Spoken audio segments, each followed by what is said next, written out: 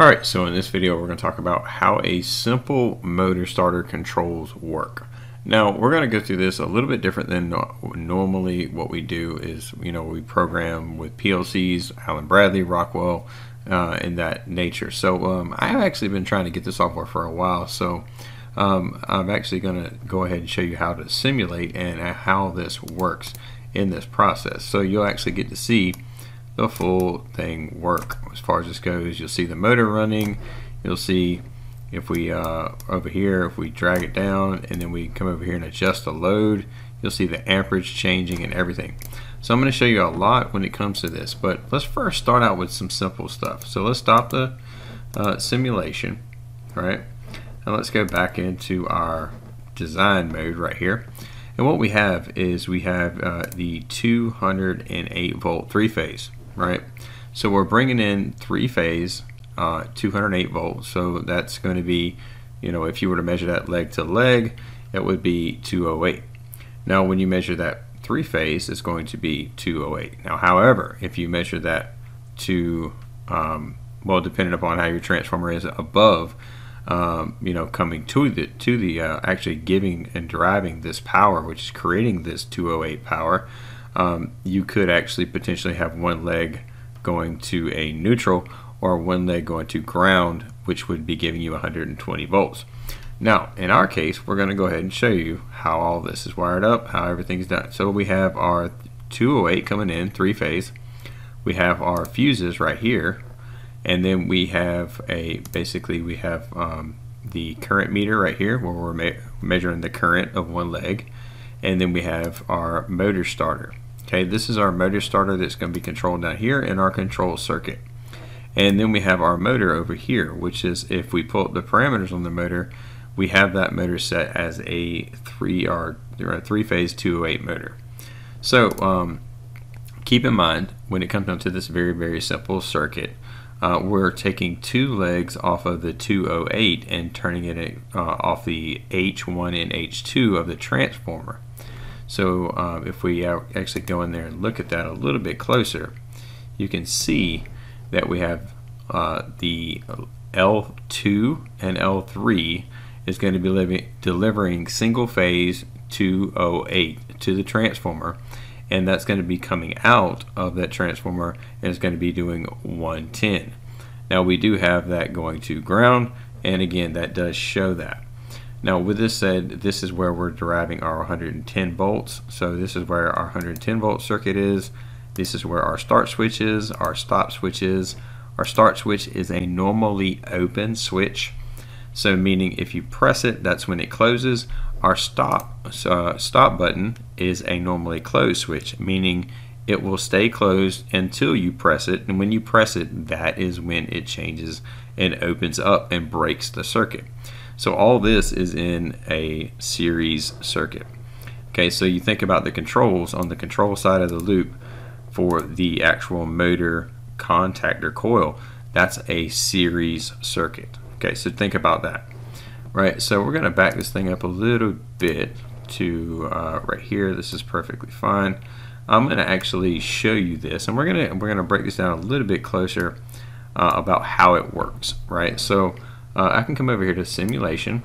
Right, again you can see right there. So anytime it's green, you have power flowing through it.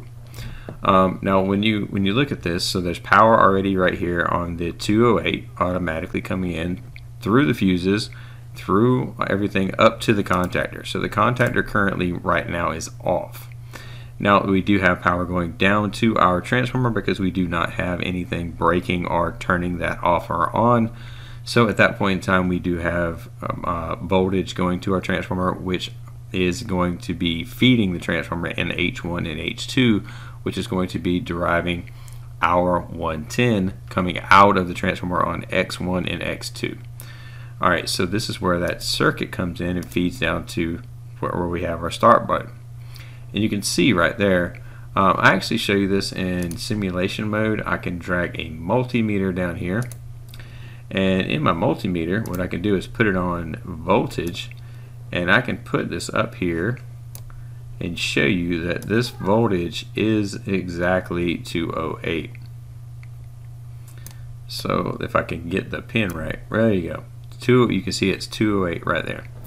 So that's coming in to, again, if we were to actually go in here and look directly at the transformer, right?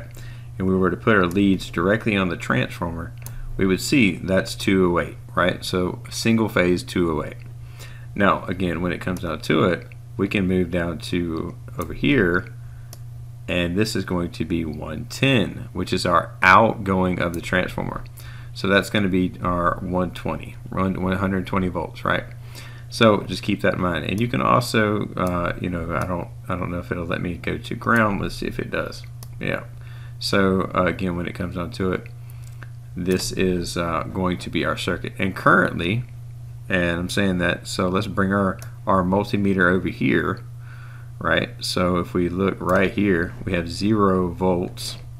If I make this switch, you can see that it does give me voltage, and that's what supplies everything and powers up the motor over here. Now on the motor, I can change the torque over here, and you can see that does go up.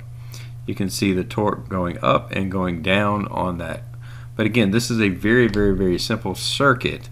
What I'm basically showing here is, well, how to read, how to understand power for one. This is basically power coming in. Let's take the multimeter off. So this is your power coming in on the top side, going into your transformer, and also feeding your motor. Again, if I hit the stop button, you can see that stop button, it breaks the motor. The motor is no longer running. It has no actual speed. It's not running at all. It has no amperage, and you can see the contactor did drop out. So again, the main power comes in, goes to the motor. Again, the control circuit is what controls the control relay, which is again a series circuit. Very simply put, is going to be a start normally open switch, and then the stop button is a normally closed switch. So in its states, their normal states, they are going to, when they're not depressed, like so when they're pressed right now, see that right there? When it's pressed, it's red. Okay, so when it's not pressed, it's going to be in a just a current state where it's not actuated, right? So just keep in mind, this is the series circuit going back to a coil, right? So one side of a coil is getting 110, and the other side of the coil is getting the neutral from the transformer. So just keep in mind, that's a very, very, very simple circuit, but I wanted to actually explain that, and explain that for those that are trying to learn the basics and fundamentals of just simple circuitry. So when you come down to it, you think about, how to read it, how to take a multimeter, and what do you turn your multimeter on? Voltage, right? You turn your multimeter on to voltage. What should you be reading on the top of your transformer? You put both of your leads on top of the transformer, you should be reading your in-line voltage going to your transformer, right? The feed voltage, right? Which in our case is 208. We have that indicated over here. Now, if we change to the bottom side of our transformer, and we move our leads to the bottom side of the transformer, now normally you would take both your leads off at the same time, but again, this is a software system, so we have to take it one by one.